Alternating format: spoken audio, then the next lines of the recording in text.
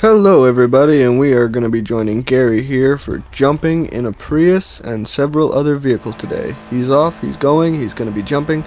Here we go, and he jumps.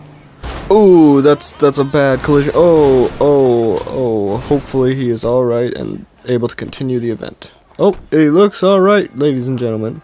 And he seems to be alright, ladies and gentlemen. He can continue. Oh, look at that. What a show off.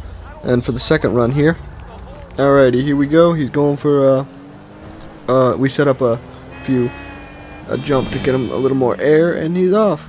That's a good 200-foot jump right there. Over all the containers, we're solid. It's good.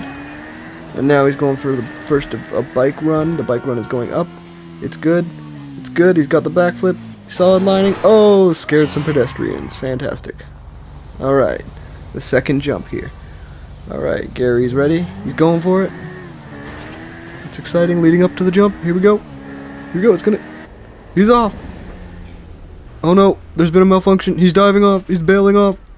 This is not going to end well. This is a 300-meter jump, and he's going to... Ooh, that looked painful.